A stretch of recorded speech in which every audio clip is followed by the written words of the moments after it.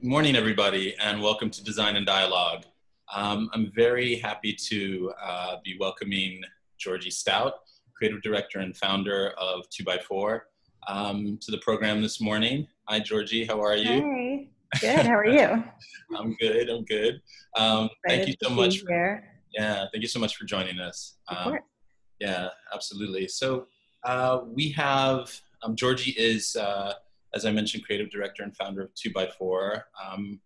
2x4 does a lot of things. The only way I can describe it, I guess, is a creative agency, working across all scales and, well, a lot of different scales from print to digital to architectural and interior for global brands around the world. So Georgie, I just wanted to know before we get started, we have a lot of powerful images to look at. Before we get started looking at the images, I wondered if you could give us a little bit of, just say a few words about the structure of 2x4 and your partners who aren't joining us this morning. Yeah, so I think we describe ourselves, like you said, as a kind of global creative agency, and our work does really span everything from brand identity and print to architectural spaces and a lot of kind of 360 activations or, experiences that are kind of a holistic brand experience. So when you're really trying to communicate a brand's essence through like everything from the invitation you get to what the room feels like to the music, so we really think spatially in that way.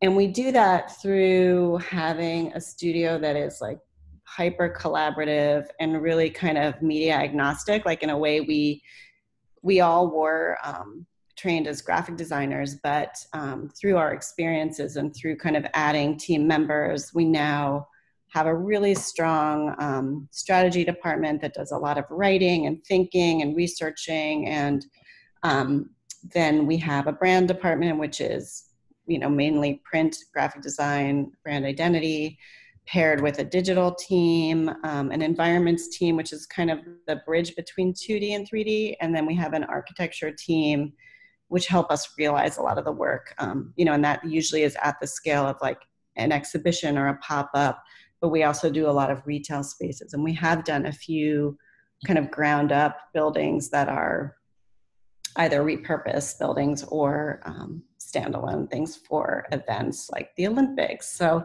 wow. It really is a really wide range. And so it's super interesting to work with a group of people who, have all of those different disciplines. And we tend to, when we have a project, we tend to kind of create a team for that project. And so each project has a kind of hand curated team, depending on what the needs are or what the execution might be. Yeah, I know from the very beginning you aligned yourself with architecture, even down to your very strong logo and the name of the studio. Yeah, that's true. Yeah, I kind of think of you and the studio as pioneers of a kind of new way of working, designers in service of design, in a sense. Of course, you're doing a lot more than that now. Yeah. As we get into the early work, I'd love to hear more about that. And Sure. I guess a kickoff question would be, how did you, was that a strategy from the beginning, or is that something that happened quite organically? So. Well, why don't I share my screen and I can start to show, because I think there's a lot of projects that help kind of describe how we got to where we are and started thinking the way we think. First, just to start off by acknowledging my two partners. Obviously, we are very much a collaborative team, and I think Michael Rock and Susan Sellers and I met actually at RISD, where we all practiced and learned our trades. Susan and I were undergraduate majors, and Michael's a graduate and also taught there. But we really started our practices separately and then came together as 2x4, working in the print and branding world. And so a lot of our work was 2D, but it was really, I would say we were deeply involved in like the content of the work we did. And so we were always really interested in not only the formal quality of what we were making, and always trying to, you know, rethink what is a book, like how can we make a binding in a new way, or how can we have a book that reads backwards or has a center that changes or something formal. But we also were really invested in the content and how we could really tell stories through visual tactics or through image making. And so I think that sort of caught the attention of different architects because it was a way of thinking that was really visual. And Susan and Michael were initially, we were practicing as rock sellers, and I was practicing by myself, and we shared a space. So a lot of our work was kind of fluid in the beginning, not so much tagged as a 2x4 project, but one of the big projects we started with was this project for Architecture New York. And it was almost like a tabloid of current architectural thinking. And this was how we really forged a lot of our early relationships with different architects, because we would work with them to help kind of convey a project that, you know, and a lot of times there were competitions or things that we were showing that weren't really realized.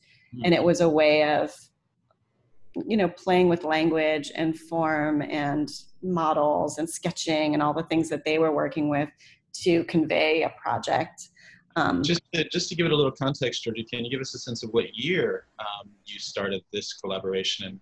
Oh gosh, this was probably 1990. I want to say 1994.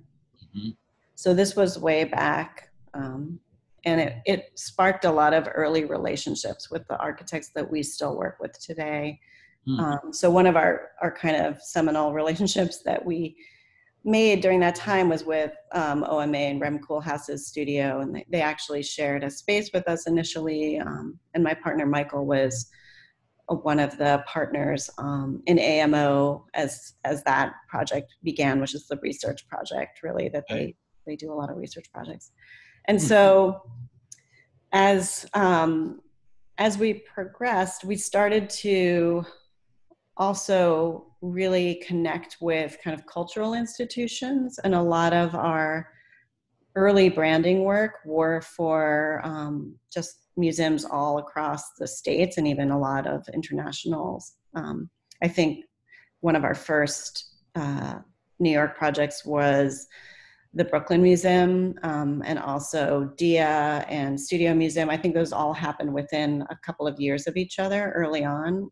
Also the Clark up in Williamstown. A lot of these are also more recent. For example, the Broad or Glenstone are ones that we just recently worked on in Lincoln Center a few years back. But this was something also that we were doing in tandem with a lot of the architectural work that we were doing. And it kind of merged when we started to look at, for example, Brooklyn Museum, where we were doing a project with them that was to redefine the brand identity there, in tandem with, at that point, it was Polshek Partnerships, now it's ENIAD, but they were redesigning the facade of the museum. Right, it was kind of relaunch of the Brooklyn Museum. Yeah, and I think that was like 2004, I think. But the point of the renovation was to really create a space for the community, you know, which is something that museums are talking a lot about now. How do you be more inclusive? How do you include people that live around the museum or that don't necessarily understand or are intimidated by the idea of art? So we worked with them to both rename it the Brooklyn Museum as opposed to the Brooklyn Museum of Art, but also to try to come up with an identity that felt really dynamic and kind of friendly and a little bit more welcoming to a more mass public. And this is the first time where we developed a brand identity that was completely malleable. Like it was, you know, kind of old school branding is all about hyper consistency. Sure. And the idea here was that, you know, wanting to reflect the communities that we're going that we're trying to address and open up to, and that we're not all alike, and that we need to be much more public and kind of mass in a way to when we're thinking about brand. In fact, this is the beginning of a discussion about diversity, right? I mean, Exactly. looking Yeah, at Brooklyn as a very diverse community, but then also looking at branding and graphic design and the potential for this fourth dimension, which could speak exactly. to different constituencies. Which I think is so relevant right now. And they were a really early adapter to that. So that's interesting. Absolutely. So that brand identity, we worked closely with both Polshek to enact it in this physical space. So we did a lot of work that was about bringing it into the architectural space, but here showing just how it was a very eclectic kind of system where like they could use different logos and different marks and different kinds of applications. And then working to make these kind of really large gestures in the space. So there were these big LED signs at the entrance that were kind of welcoming and had different kinds of messages. And it's funny now when I look at it because it seems very typical to use LED, but at the time, Yeah. the coding for this, for example, was like we were hacking the system to be able to even make it flexible. Right. That rotating logo was done just through GIFs because there wasn't like, if we had done that identity now, we probably would have made it something that would just react to something and kind of change every time. But that wasn't physically possible then. So it's a little bit of an old school approach to this, but I think it was really interesting. One of the first identities, I still feel like it's really fresh today when I see it. They don't use the blue anymore. It's now black and white, but I still feel like it feels relevant. And obviously there were cases where the mark was appearing without the name. Exactly.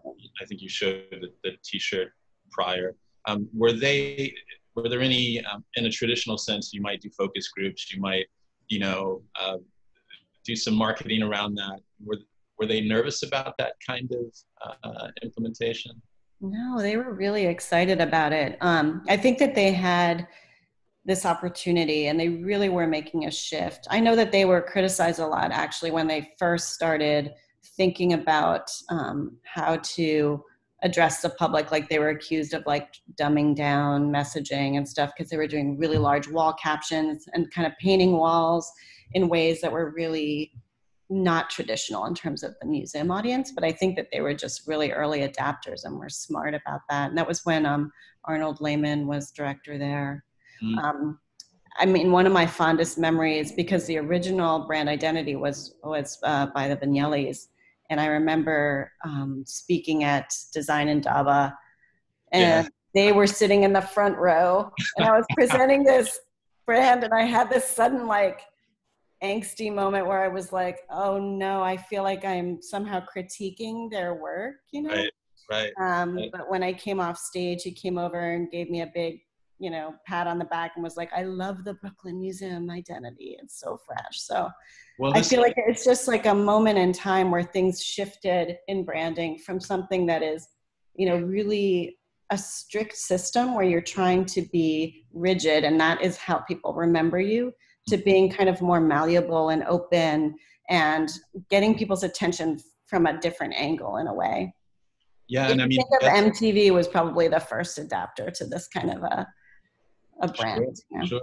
And it also almost, I mean, that's early millennium. It almost corresponds with mobile, right? Yeah. The idea that Barely. brand ends up being everywhere. Yeah. So this collaborative approach and the Brooklyn Museum's kind of graphic outreach, I think, was very prescient at the time, and speaks to your way of working going forward in terms of your kind of spatializing of graphic design and branding. Yeah, and the next, I think, to that point, I think the next project which I wanted to show is a really early one. Also, IIT. This was actually a year before we did my alma mater. Yeah. Yeah. And I think this is Cool House's first built project in the U.S., if I'm correct. I think. And we actually worked with them on the competition, which they won, obviously. And it was a really interesting project because he, is super conceptual and thinking about this. The idea was to build a student center that kind of bridged the two sides of the campus. So there's the kind of traditional, architecturally speaking, there's like the traditional side that was all designed by Bandero. And then there was a kind of newer side. And there was this sort of barren area where the train went through campus that, you know, the students had kind of run all of these footpaths through, but it was a little dangerous and dark because it went under the elevated train. And so he sort of perversely chose that as his site for it, which helped kind of bridge the campus, but also was this kind of engineering feat because he had to wrap the tube in the soundproofing. And so the building itself was a little bit unremarkable in terms of architecture, like on purpose. It's just about creating this really open plan, almost like a Home Depot or something, but that every surface is really important. So, you know, he left, I think it was the first building where he did this really exposed sheetrock, you know, where the spackle was like artfully done. And it was just a really amazing, in terms of materiality, like you can see here, all of the choices they made around glass that had, you know, was like embedded with color or all of these different things. And so it was all about surface. And so our job was to kind of imbue a kind of branded identity within the surface of that. So this is not about like developing a logo. It's more about developing a kind of experiential idea about brand. And so I think of this as almost you developing the architectural identity, right? Because exactly. to be in dialogue with And me, kind of experiential, right? yeah, absolutely. Like for the students themselves to feel like it's a fun place. It's kind of a weird thing. There are little secrets and Easter eggs that you can find in the graphics. But then like this front door is kind of an homage, like a big portrait of Mies made of these pixels. But then you start to see that the pixels, you know, we developed all of the pixels based on this idea of a kind of a student. So this is like, if this is like a generic student, we started to make all of these different kinds of activities that theoretically you could do in a student center. So everything from playing to bowling to studying to drinking coffee to, you know, we started to embed all of these little Easter eggs, like, you know, putting someone's head in the toilet or like falling down the stairs or making out or all these things, which the client, of course, nixed a bunch of them, but we're cheating. You can kind of see on the upper left. So it was sort of like trying to engage the students also in the kind of play that's happening here. And so there are these big formal prints, but then when you get close up, you see that they're actually all made up of those characters. It's also very successful at linking the past with the present, because the characters you've chosen are all historic IMT figures, in a sense, beginning with that Mies portrait. So it's almost aspirational for the students. You're in the student center now, but look at where you could be. Right. Which is a very interesting approach. It was also kind of our first large-scale signage and wayfinding project, which, you know, we have a love-hate relationship with, because I think that, you know, on the one hand, signage and wayfinding is, I think it's really important, and there is so much that you can do visually with it, and it's obviously like there's an art to it. You're drawing people through a space, and you're helping direct the way that they encounter things and find things. At the same time, there's a huge amount of technical work involved. There's code. So there's like, it's both super creative and also really technical and can get really heavy. So we're always sort of balancing, you know, how we approach it. But I think this project and many that we did since then allowed us to be like super creative. So this is like branding or kind of identifying the student study area. We never say that, but we use this kind of icon to demonstrate it across the wall. So I think that was our first project where we really were able to take kind of a lot of the graphic work that we'd been doing and embed it in this really kind of fun physical space that was intentionally all about surface. And I think, I mean, that was the beauty of collaborating with a firm like OMA, is that they acknowledged and really felt that graphic elements were super integral to their building design. And I think that was the first time where, and this project, you know, got a lot of attention and was our first kind of big visible project. And it sort of led us on this path of being able to do graphic signage and wayfinding, environmental design, and different things that really were at this hyper scale that I don't think a lot of graphic designers were doing yet, you know, or didn't have the opportunity to do yet, because a little bit architecture was like, we don't want things on our walls. We want the walls to be about the material, right? And so here is a moment where it's like, we're purposely putting sheetrock walls throughout so that we can do something on the surface. And when we're not doing sheetrock, we're doing a really like interesting materiality that we've chosen. Yeah, in fact, you're integral partners in the project. Yeah. So, I mean, I think this speaks a lot to your way of working going forward and your ongoing collaborations with OMA. Exactly. And it actually, I guess we'll see more, of course, but it makes me wonder about the influence of OMA on 2x4's work and 2x4's work on OMA. Because yeah, I think we do have a really like sympathetic way that we've worked together in the past. We continue to work with them today. We're doing a big project right now at Tiffany's with them. We just did the Sotheby's project with them. So we continue to work with them a lot.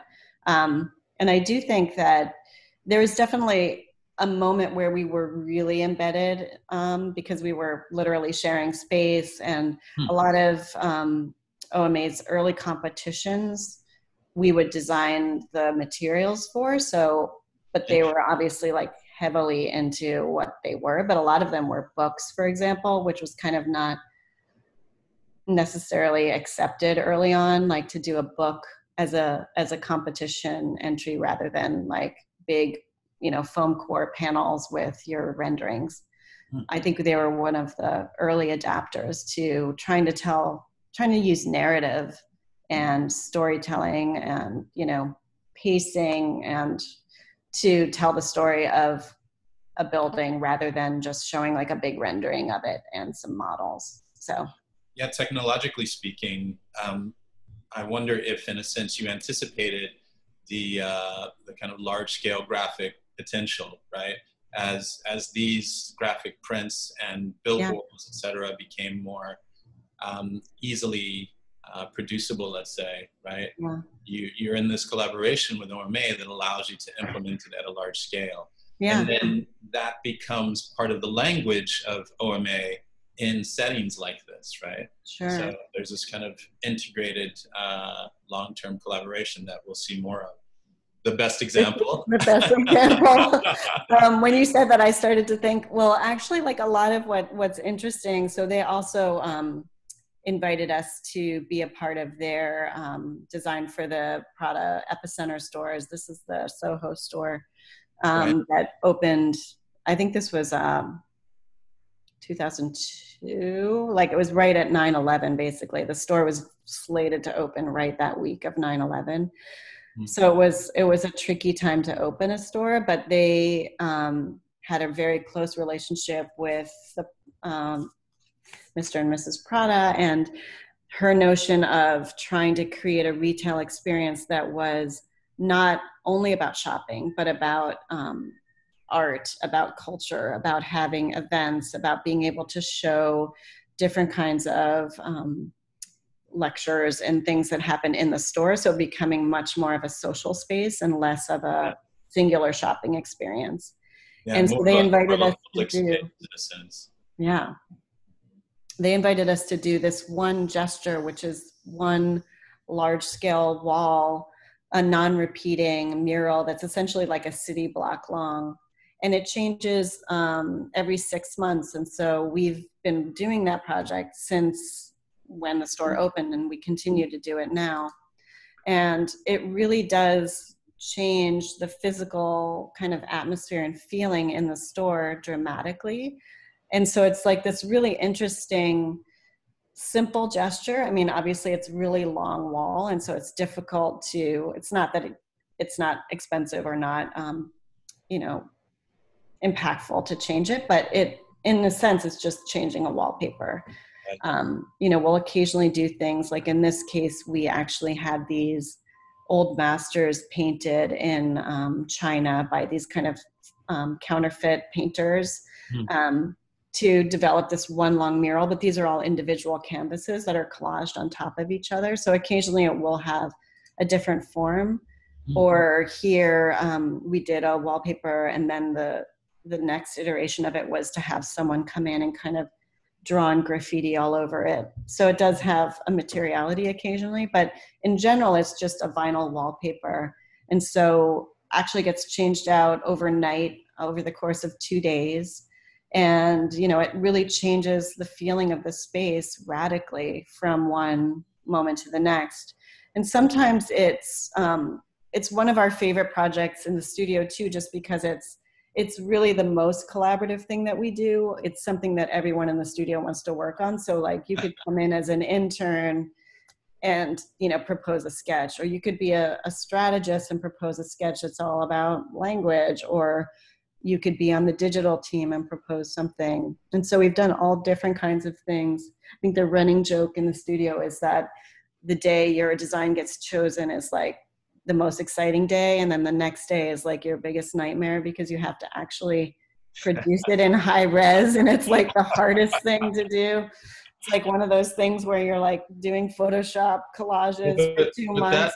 But Georgie, that brings up an interesting question. I mean, could this have been possible before, and how would you have done that? I mean, I'm interested in your use of collage and this tension that 2x4 strikes between sort of traditional graphic references, digital production, and print, right? Mm-hmm. And I think this is probably the best example, and almost, I don't know, I might argue the most visible example. Yeah. It's a block-long billboard that can be seen through all the windows of the store. So sure. I mean, in a weird way, this is a little bit old school, right? In terms of producing it. I mean, I think technically it's difficult because of the scale, like mm-hmm.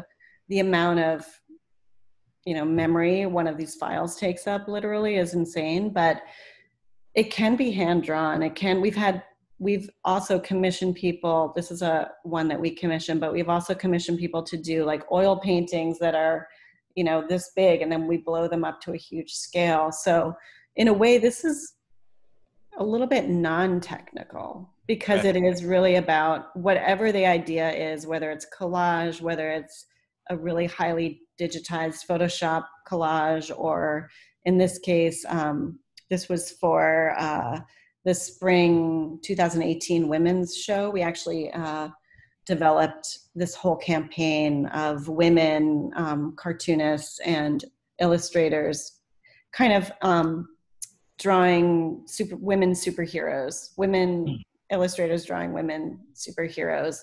And we used like some of the archives of Tarpe Mills, and then we hired kind of more contemporary people to do it and collage this really big moment around powerful women. And it started as actually as the show itself, which is this project. So often we'll do fashion shows where we're kind of, you know, creating a holistic designed experience for the show itself. So and here, then that gets used back in the store. Yeah, this introduces a kind of another series of questions, because here your client is not only Rem Koolhaas, but also Prada. Yeah. Not only OMA, but also Prada. And I guess maybe we're going deeper into the Prada discussion, but I'm wondering at what that collaboration is like. Are you producing work speculatively and introducing it, or are you somehow briefed on the designs of that season? Yeah, it's super interesting. That informs, how does that, what's that dynamic like? So the very first wallpaper I showed was commissioned by OMA, but we were we were presented to Prada, and then we were hired by Prada to do it. All of the work since then is done directly with Prada, and specifically directly with Mrs. Prada. And Michael, my partner Michael, and Mrs. Prada have a very close relationship in terms of like collaboration. And he really is the one who has that relationship. But what's interesting is that a lot of the work is not, they're very open to just being interested in kind of our take on where they are culturally in the moment or what the collection is. But a lot of times it's not directive, like I'm going to do this kind of collection, and so the wallpaper has to be about that. Right. It may be more like a notion she has around like kind of big ideas that she's thinking about. And so some of the wallpapers I was showing back here, these are not necessarily connected at all to the collection that's coming out, but more of a big idea that might be going on in the world somehow. Sure. Whereas this one, but what can often happen, which is interesting, is that when we do develop some of these pieces, because of the notion of fashion, it happens right up to the last minute. So in this case, a lot of the designs that we developed for the environment then became part of the collection. Really? So it's a little bit like this back and forth, because she loved the imagery so much. So then, a lot of the products then had the imagery on it. Huh. So it's kind of interesting. Fascinating. To see the back and forth. So, but yeah, there isn't really ever a brief. And in a way it is, we over deliver on it. She'll have a few maybe keywords, or it might be like some images she's thinking about. And then everyone will design really rough ideas. And another great thing about our relationship is, because we've worked together for so long, the ideas don't actually need to be so polished. They can just be like notions, and everyone sketches kind of in this elevation of the wallpaper, but they can be very rough. They could be sketchy. They don't have to be really realized for them to see the potential or to understand the concept. And so we can deliver like many, many ideas, and then they usually get honed down to 2 or 3, and then eventually 1. If I'm not mistaken, Mucha Prada is now collaborating with Raf Simons. Right? Yeah, yeah. So I'm curious, how has that new relationship affected your relationship? That's a good question. We don't know yet. So far, we're still working with them a lot. We also have a close relationship with them in terms of the Fondazione Prada. We do a lot of work there. And so we're continuing to do a lot of work, but I feel like the moment right now is a little bit uncertain, because I think they just need to start that relationship. And I was just actually looking at the fashion show yesterday. It was so beautifully done. And kind of what sparked my thinking really when you first brought up our relationship with OMA is that we actually both kind of intermittently do a lot of the showscapes for them.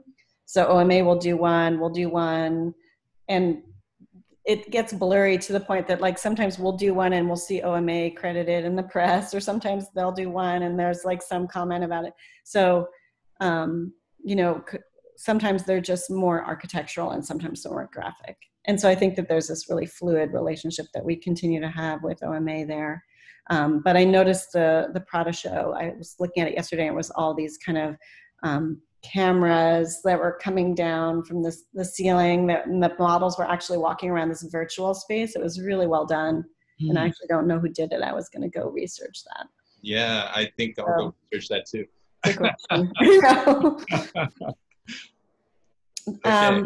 This is a different kind of project, really, and this is a kind of a little bit more traditional in terms of brand identity, because it starts with a brand logo and kind of a way of talking about a brand and a visual language attached to it. So Georgie, in the most traditional sense. Before we begin this, Arper is one of the most beautiful brands in Italian home furnishings and contract furnishings. Maybe you could say a little bit about Arper and its kind of position in the market, its history, et cetera, that led to this project. That's a good question. I think that when we were brought on board, I think Arper has always had that tradition that you say, and always had a really amazing reputation, but it wasn't very public facing. In a way, it was very much a contract brand, right? And it had a history, and it had a whole set of products already that were very strong, but it wasn't speaking to the public. It was very much speaking to the industry. And so when we were brought on board, we were actually brought on board by one of the creative directors to help rethink how they could become more a part of the kind of dialogue that was happening really among the more general public. And specifically, how could they have a presence in Milan that really started to talk to the design public, you know? Mm-hmm. And so when we first started, we worked closely with them to try to rethink what are their principles, like how do they talk about themselves internally, and how could we talk about that or translate that into a visual language and even a verbal language that they could all share, and it would become something that people would recognize outside of the industry. And so there's a huge strategy phase that goes with a lot of our projects that's about unearthing like who a brand is, what is their kind of essential quality. So this is a little cheat sheet in a way of like how we've come to this. But, you know, this idea of being modern or refined or intelligent, functional, ergonomic, these are things that they were able to talk about internally, but they've never really been able to express it externally. And so part of our role is to take those qualities and start to think about how can you visually make that come alive, right? So, for example, all of the photography on the right is work that we did to try to express this idea of being human or being both functional and human, or having, you know, these kind of ergonomic qualities, but also this really organic quality. It's funny because I see those pictures as very Bauhausian somehow, like really in a way, yeah. Going back to, I don't know, something about looking at things from a completely different perspective. Mm-hmm. And when you speak about essentialism and Harper, what I think has been most successful about this project is how you've abstracted the forms and given the formal vocabulary and color of Harper quite a strong presence. Right. And I think that's one of their qualities that I've always thought, that I was always struck by, not only how like well made and beautiful the furniture is, but like the palettes they choose and the materials they choose. It has such a kind of soft but like really powerful point of view, which I feel like it's been absorbed a lot actually. I think when they first had their first show, it feels like a lot of other brands, and a lot of other brands were also doing it really well. I'm not saying that they weren't, but I feel like it became much more a part of the language of those brands to be like, to have these really kind of daring color palettes, like a really soft pink with a bright orange stitching or whatever. Like a lot of those little details started to really be important. Mm-hmm. And I think we absorbed that in terms of how do you present that in terms of like these kinds of materials that in a way is what everybody does, right? When you go to Milan, you get a million catalogs from all different kinds of brands, but trying to really embody the materiality, the colors, the feeling of the paper in the brand so that it felt connected and reminded you of the furniture, right? And even in the physical build of that space, trying to come up with Milan is a fair where you go, you have 3 or 4 days to present your work. And this booth, which is usually pretty monumental in scale, has to be like built, like planned, built, constructed, deconstructed, sure. In a few days.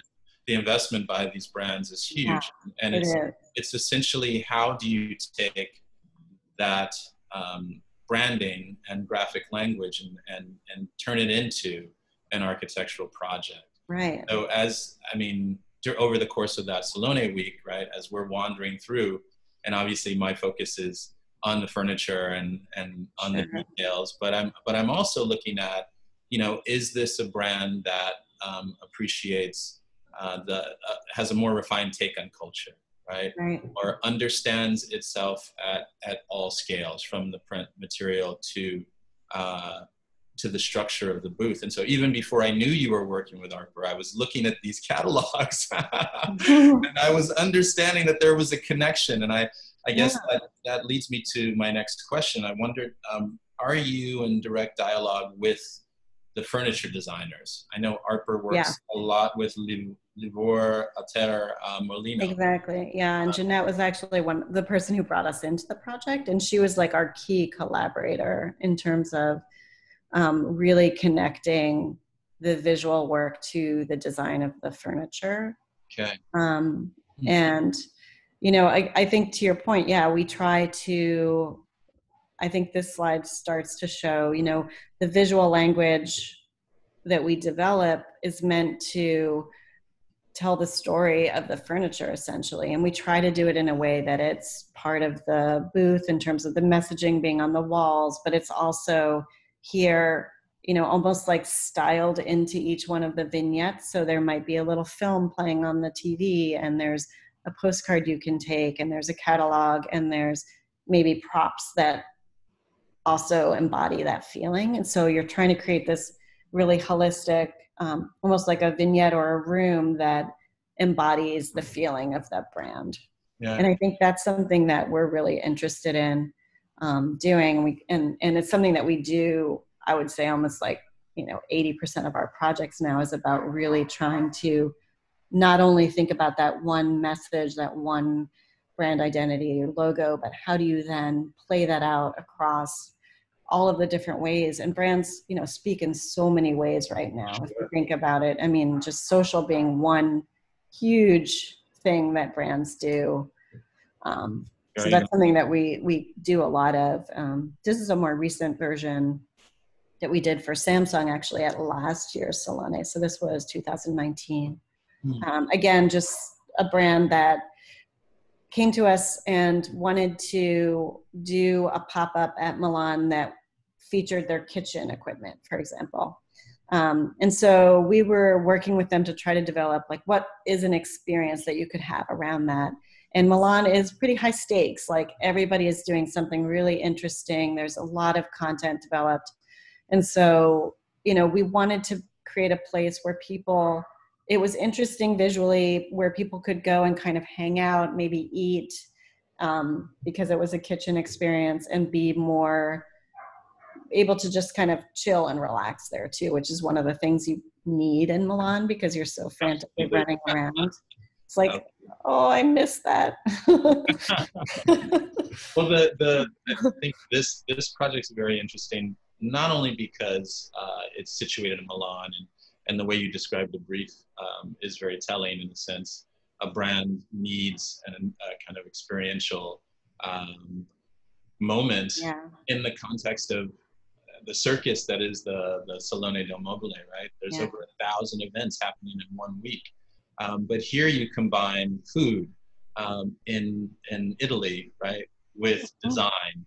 And so the message here, I think, is quite compelling and attractive in the way that it's developed over the space. So you collaborated with an artist, if I'm not mistaken. Yeah, Leila Gohar, who is really a food artist, if you will. Like does cooking, but also styling. And so a lot of it was around this concept of like 3 parts of your day. And we tried to think through how we would talk about the equipment in a way that felt really much more kind of integrated into like life, how you might use a kitchen. And so we had this idea of kind of a single gesture, which was a table, a Korean table, which was almost like a ribbon that went through the space. And then there were these 3 moments that you experienced. The first being kind of morning, which was this brighter, cool, minimal feeling. And that was all about wheat and bread. And then this kind of afternoon, which became more about a warm kind of daytime playful feeling. And that was all based in tomatoes. And then the last one was more of an evening theme. Wow. And that was like a chocolate kind of darker theme. Incredible. And so this was all developed in collaboration with her. We would come up with the concept, and then we would come to her and say like, what could the food concept be that would support these ideas, support these 3 moments. Like, so these were kind of early thinking in terms of what could happen in terms of the food. And then we worked through, you know, obviously a really kind of comprehensive like user journey. How would you experience it? What do you do in each one of those areas? How does the staff interact with people? How do they then like demonstrate the equipment and also get that kind of incorporated into the experience? And in that last slide, you can see it sort of moving from day to night. Exactly. And, Yeah. and So the physical space is designed to, it starts like in a really bright white environment and then becomes like a warmer and then ends in a darker environment. So you're literally kind of communicating that through the physical space. And so did you develop the entire installation at 2x4?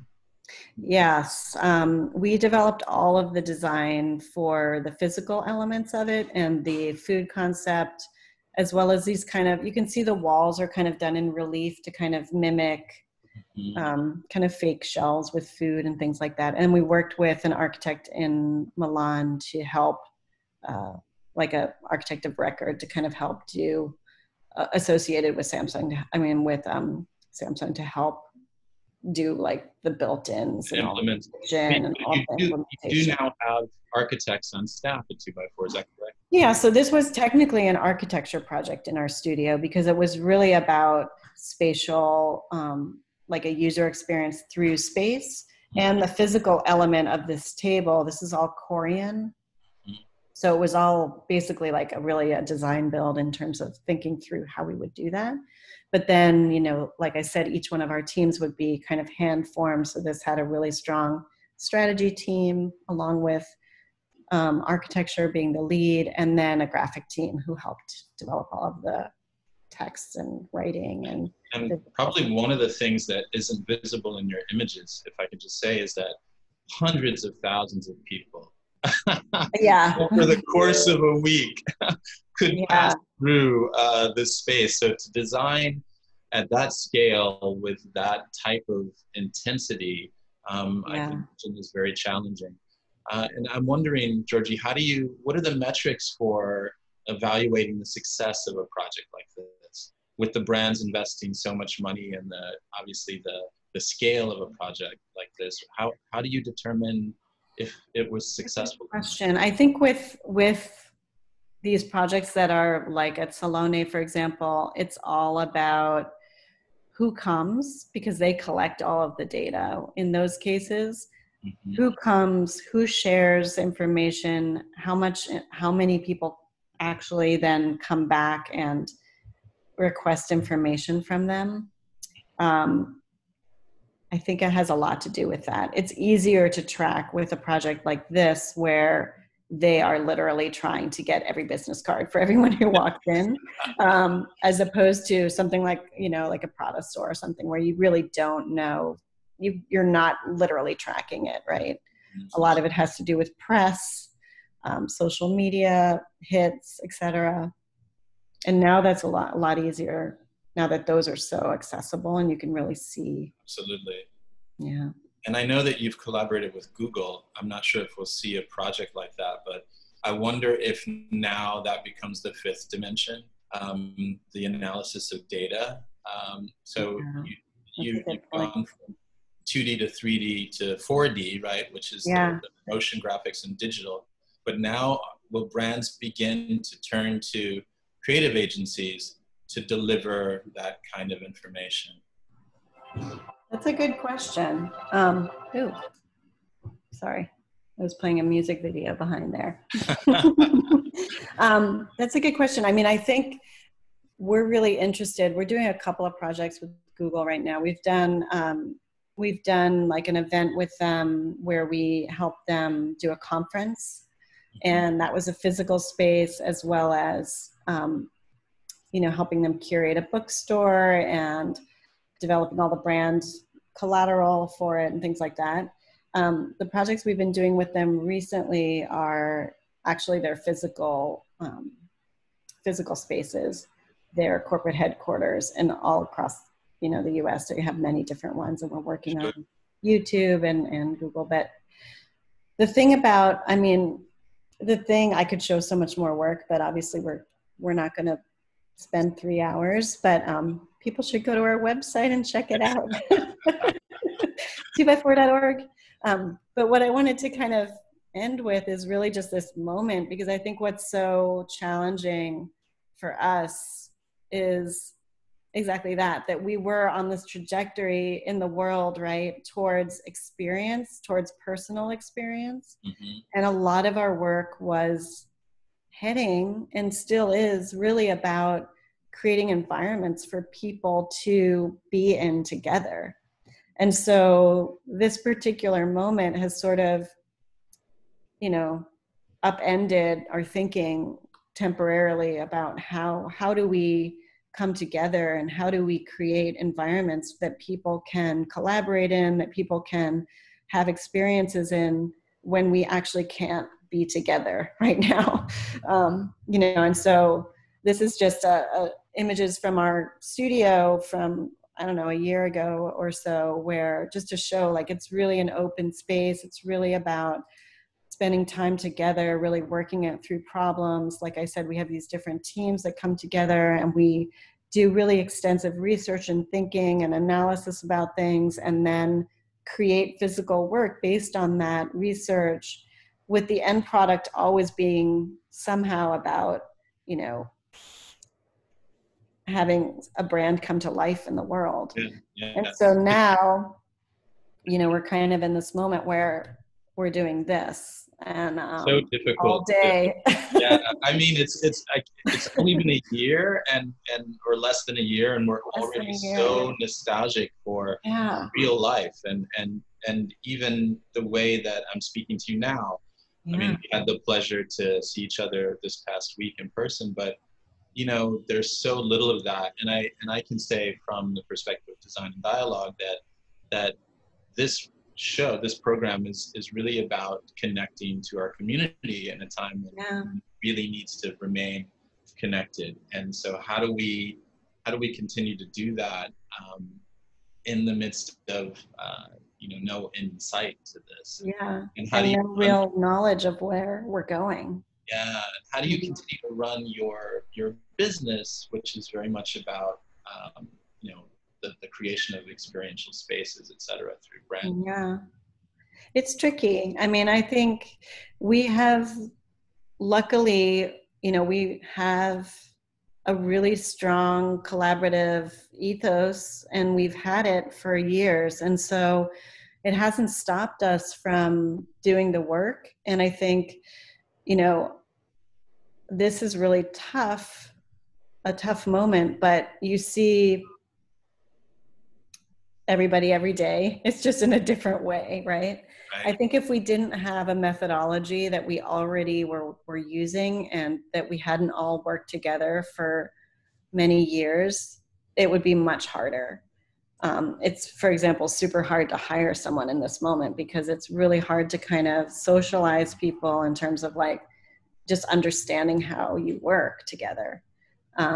So we were lucky in that we have that history with a lot of our employees, and that we're in the midst of a lot of projects that we could continue, and it wasn't like starting from scratch. But we did have this moment of just like kind of introspective moment of like, what could we do in this moment, you know?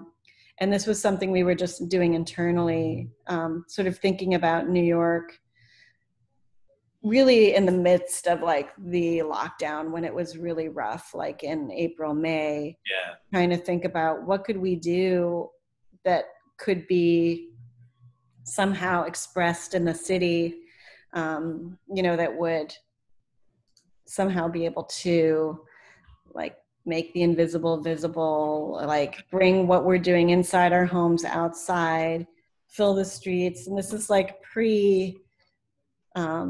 you know, resurgence of people getting out there and doing things. This is really when we were feeling super locked down.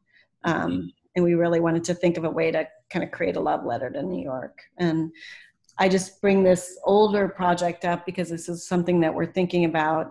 This is a project we did for the launch of NYC by Design, which I'm trying to remember what year that was, but it It must was be, 5 years is it going ago. on? Yeah, I feel like it's going on the 10th Maybe year. longer. Yeah. Yeah, yeah, yeah. um, which happened, like, it happened very quickly in a way. It didn't necessarily get a ton of, play because it was really for the moment that it opened. I think it was up for a week, but we did this project, which was this idea of creating a multi-festo, which is kind of like allowing all kinds of different designers in this case kind of manifest like a 3-word idea for New York City. And so we created a whole interface where you could go online and you could basically like insert your verb, preposition, and noun, and then create a message for the city. And so it's just a fun How do tool we in a way. bring this back, Georgie? How do we get We're this working on it. We're working on it. It will be back.